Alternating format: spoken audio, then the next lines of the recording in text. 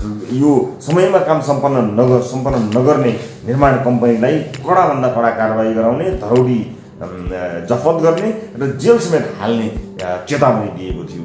तर त्यो चेतावनीमै सीमित भयो, त्यसले मूर्त रूप लिन पाएन। मानिसहरूले धेरै समय पुरे र भक्तपुर नगरकोट खण्डको सडकमा आज भने आम सर्वसाधारणले एउटा नयाँ क्रिएटिभ आन्दोलन गरेका छन्। सडकको निर्माण गर्ने ठेक्का लिएको निर्माण कम्पनीका मालिकको फोटोलाई चोकमा त्यहाँका सवारी साधनहरूमा राखेका छन्। दर्शकवृन्द नमस्कार, युट्युब च्यानल इन्फो खबरमा तपाईलाई स्वागत छ। प्रचण्डका घरबेटीलाई अहिले बाँदर र कुकुरसँग फोटो टाँसेर सडकका विभिन्न खम्बाहरू, ट्याक्सीहरू र गाडीमा उनको तस्बिरलाई झुन्डाइएको छ। यो भिडियोलाई अन्तिमसम्म हेर्नुहोला। नगरकोटका स्थानीयवासीहरूले समयमा सडक नबनाउने ठेकेदारलाई फोटो टाँसेर विरोध गरेका छन्। राष्ट्रपति विद्यादेवी भण्डारीको निमन्त्रणामा बङ्गलादेशका राष्ट्रपति मोहम्मद अब्दुल नेपाल भ्रमणमा छन्। उनको स्वागत गर्न उनी हिँड्ने सहरका सबै सडक र चोकहरूमा ठुला फोटोहरू टाँगिएका छन्।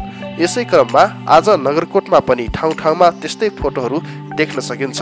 तर बङ्गलादेशका राष्ट्रपतिको भने हुँदै होइन। वर्षौंसम्म सडक नबनाउने सैलुङ कन्स्ट्रक्सनका मालिक तथा शक्तिशाली ठेकेदार sarada adhikariको हो। नेपालका अध्यक्ष पुष्पकमल दाहालका घरबेटी समेत रहेका अधिकारीले वर्षौंसम्म सडक नबनाएको आक्रोश युवाहरूले पोखेका छन्।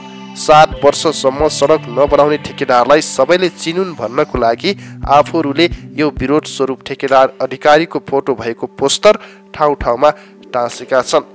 स्थानीयहरूले टाँसेका पोस्टरमा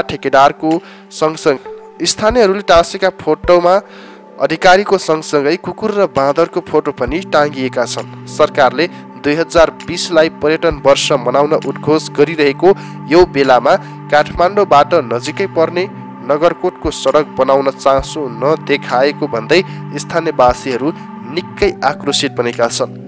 भक्तपुर र काभ्रेको सिमानामा पर्ने पर्यटकीय स्थल नगरकोट जाने सडकको ठेक्का सम्झौता भएको अहिले 7 वर्ष पुरा हुनै लाग्दा पनि निर्माण भने सम्पन्न हुने छाटकाट छैन।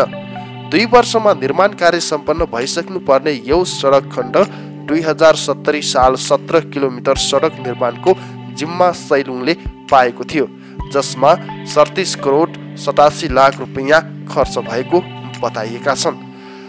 ठेकेदारले समयमा काम सम्पन्न नगर्दा स्थानीयवासीहरूले शास्ति भोग्नु परेको छ। यति मात्र होइन, यही सडककै कारण नगरकोट जाने पर्यटकको संख्या पनि वात्तै घटेको छ। दर्शकवृन्द, नगरकोटका स्थानीयवासीहरूले समयमा सडक नबनाउने ठेकेदारको फोटो टाँसेर अहिले विरोध गरेका छन्। तपाईले यी फोटोहरू पनि देखिरहनु भएको छ। तपाईको विचार पनि कमेन्ट गर्न नछुटाउनुहोला।